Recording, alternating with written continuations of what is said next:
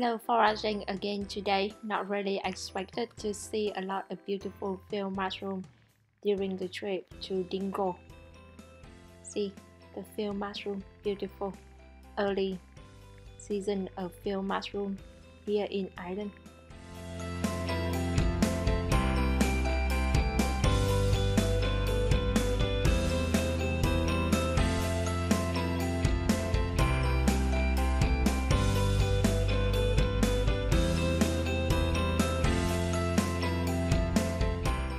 I find here bigger one. Oh, shiny, super beautiful.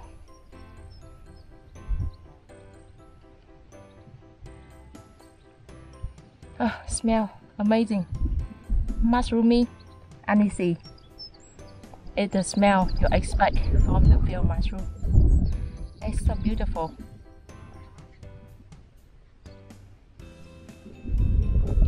Two of them. Let's look around, see if I can find any more. Not too far away. A small one. A bit dirty. Yeah, but still beautiful. Yeah, and I saw another one. Actually, two of them here grow in the same spot. A bit dirty, but it's totally fine. The field mushroom grow out from the earth and normally on the field, and they normally grow in circle. So if you find one, you will find few more of them at least.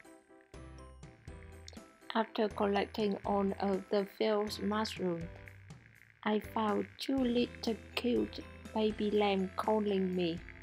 They actually want some food, but I only have mushroom, which are not suitable for them to eat.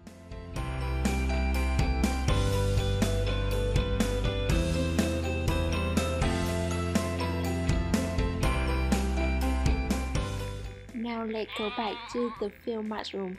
How can you identify them? First of all, you need to look at the cap of the mushroom. The cap are white, and sometimes discolored to brown or a bit gray when they are mature. One important key identifier of the field mushroom is when you cut or injure the cap of the mushroom, you will see a bit of pink. The second part that you need to look is the gill of the mushroom. It's very easy and simple. The gill, when young, is pink. Mature, it turns to be brown and dark brown. The field mushroom gill are always crowded. And remember, the color is always pink to brown. If you find any mushroom living in the same environment, however, have the white gill, so it rings the bell that is not the field mushroom. Looking down at the mushroom, the stem of the mushroom is always white and smooth. You also can see some small sign of the ring of the mushroom, but it's not very clear. And the mushroom also has a small skirt as well, but again is not very big and may not last very long. When you find them, you may not see them.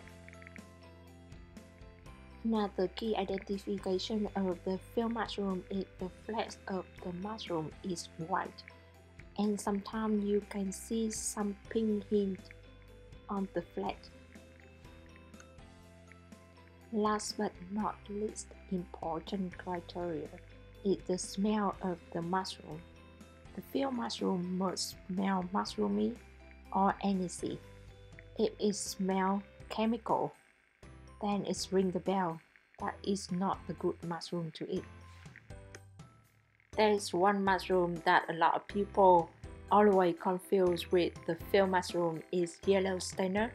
The same family member with the field mushroom, that's why they look quite similar.